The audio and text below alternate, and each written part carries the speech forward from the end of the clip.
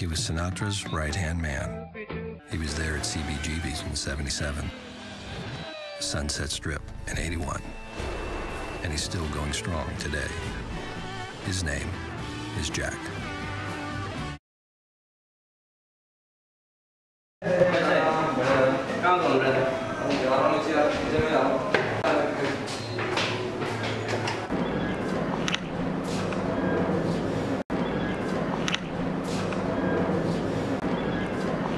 About the space like Khas Social?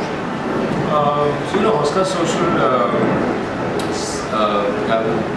found the concept of social media, and he always says that the idea is to make social media the second place. You know how Starbucks says we're in third place, social is the second place. So whatever is not home is social. It's a place where you will come out to dine, to work, to drink. And actually expose yourself to a lot of new people, a lot of new activities, arts, culture, and things that you would like to know more about. Right. So it's a space that gives you that platform. Right. And talking about, for instance, the collaboration with a space like Khas Social, with Project Unexhibition, how does a creative space like the Portret project, the creative community, come together in a space like Khas Social? So and this is when we move to Antisocial, right? So by nature, the space Antisocial is a space which is not very programmed or defined in terms of characteristic or what it's meant for.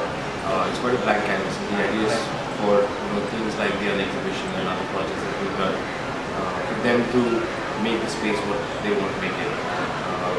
Why I found the Portrait project very interesting and Unexhibition very interesting is that Sakshi came in with the idea where she said, like, we want people to define what their exhibition looks like. We want people to become the curators instead of just viewers.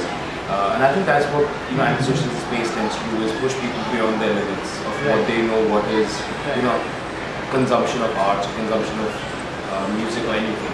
Push them beyond that boundary and give them a different space. Right. So that's why I think Unexhibition and Portrait projects are quite interesting. And apart from Unexhibition, which has been mostly happening when you like this, do you have other interesting projects like that which have been lined up? A bunch of things actually. We've been doing film screenings. So we've done indie film, short films. And it's a different setting where we bring people together very casual. There's actresses and there's brothers. Right, and it's intimate. It's very intimate. There's a conversation after the screening. It's not just sort of a screening and then you sort of head out. Right. So we've done that. We've done a bunch of music things. We did the Indian Music Week focus group. Alright. And then we've done, with their nuclear and a bunch of other people. So this is the first time we're venturing into art, so to say. We have done literary evenings and all of these things. Right. Within the art space is the first thing we're doing. Right. So again, from the art perspective, if I were to ask you, if there were a bunch of young creative people who had something interesting to put out, is it open for them to access a space like Antisocial? Yeah, absolutely. Together? Yeah, the whole idea of Antisocial is for people who come in here to program this space. Alright. So one of the ideas we've been toying with actually, and at some point we'll get to it hopefully, is that we want to give this space out once a month. Sorry, like to one artist a month. And the idea is that they curate the space for a month in terms of the look and feel. So whether you're a visual artist and you want to put up work here, or you want to play around with cloth and mesh and the space, and or make it your own. Or you want to use projections.